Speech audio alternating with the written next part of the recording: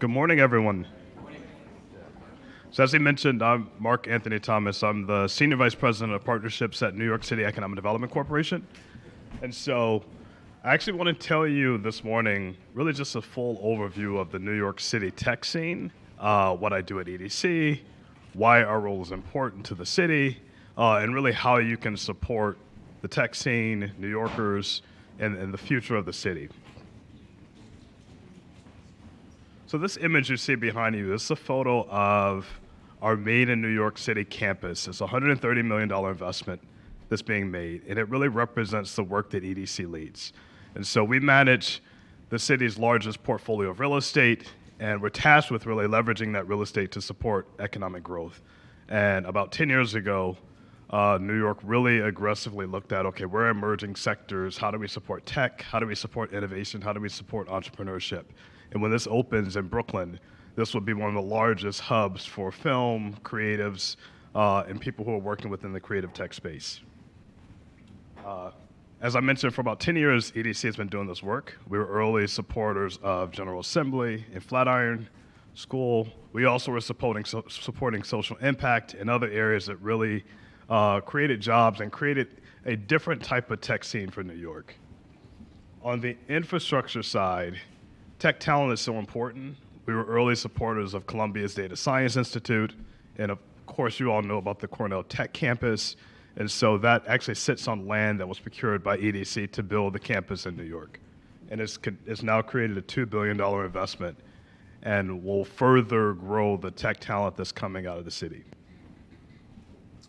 So what is the state of the tech sector in New York? The last year has been a pretty big year for New York. I feel like we've gone from being a wannabe tech hub or an alternative to Silicon Valley to really being a bona fide global tech hub on its own. And so this is just one article that ran in February that highlights like people are actually paying attention to what we've built in New York. We also see the venture numbers are reflecting a lot of interest in New York's tech startups and entrepreneurs. Last year there was over 13 billion in VC that flowed into New York, and that was a record for the city. Across the board, New York is still performing fairly well as far as its competitiveness against our international partner, against international competition, and we continue to be a leader for businesses that want to come to New York and for entrepreneurs that want to be here. Now, we have had some mishaps. And so it hasn't all been perfect. At the same time, even though HQ2 did not work out, Amazon still has 5,000 people in New York, and they will continue to grow. And I think being a part of the process taught me how to really be a true salesman for New York. And it taught me how tech companies really see the value of the city, even if the politics may not be favorable at all times. This actually just happened this week. We do a lot at EDC to really support international relationships. And FDI Intelligence, which is a wonky publication for people in the FDI, foreign direct investment world, honored our strategy as a top strategy in the Americas.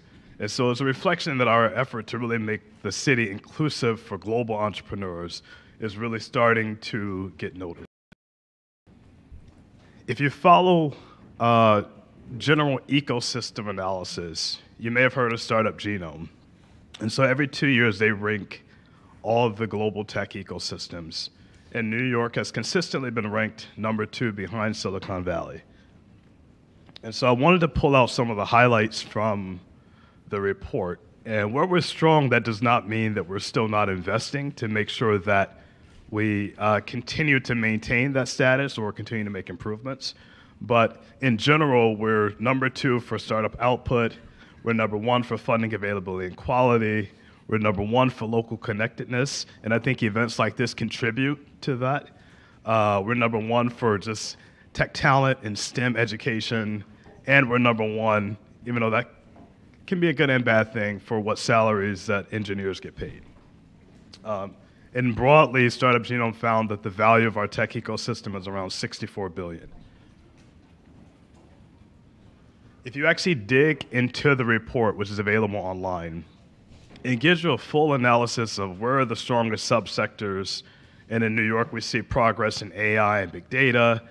EDC is making a significant investment in cybersecurity, and so that's starting to finally pay dividends as far as how we're ranked.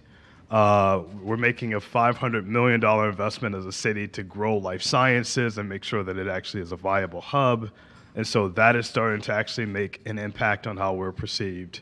And it just gives you a full sense of where we're strong in areas that we as policy leaders and economic development leaders have to make progress. So why should you be in New York? If you're here, stay. If you're not, I want you to invest. And the reason being, there are really three key things. New York has an inclusive tech ecosystem. If you look around the room, it is a reflection of that.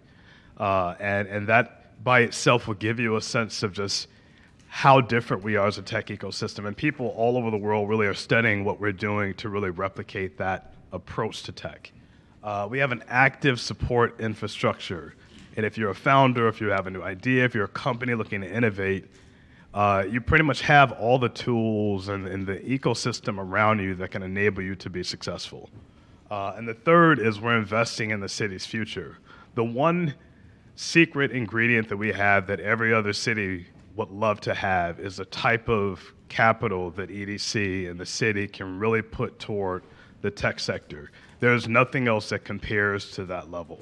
And so when you think about future recessions, when you think of downturns, when you think of problems that may that could derail our economy, we actually have the tools built into the city to really ramp and make sure that does not have too much of a dramatic impact on the city. I do want to give a quick shout out to Startup Guide. It's a collaboration that we worked on with SAP and Tech NYC. But you can scoop up a copy here, and it gives you a full story of just the tech scene here in New York, and then how you can be a part of it. I'll highlight quickly the growth sectors. We're investing over $1.3 billion over the next 2 years, which includes cybersecurity, life sciences, the native New York City campus that I started the presentation with. But they fall within 5 key buckets. First, being tech. Second, industrial manufacturing. The third, life sciences and healthcare. Fourth, creative. And the fifth, increasing space for startups and companies to grow. And some of these additional projects include a tech training center at Union Square, which will be really a front door for New Yorkers who want to get access to the tech sector. SOLSA, which is a Tel Aviv-based hub, will be launching this fall with the New York City Global Cyber Center as part of our investment in cybersecurity. Alexandria is expanding their life sciences presence on the east side of the city. If you go to the Brooklyn Navy Yard, there's a virtual reality, augmented reality lab that is run by NYU and the Media Lab. We just recently announced a $7 million investment to catalyze a funded effort in the world. And so those are just examples of some of the things that we're working on. And how you can help is first, maintain or establish a presence here in New York. Second, really make sure your staff and your team and the groups that you support are diverse and represent the people of New York. And third, by partnering with each other and partnering with New York institutions to really sustain your effort here. So that's my presentation. If you email me or if you follow up, I can actually send you an overview of all of our different programs and how you can be involved. And that's it. Thank you.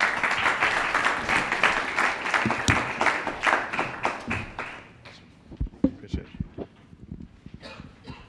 Wonderful. And now that we've got, Mark is really an expert on what's going on in the New York City ecosystem, and through the EDC and my work with Mark, I've gotten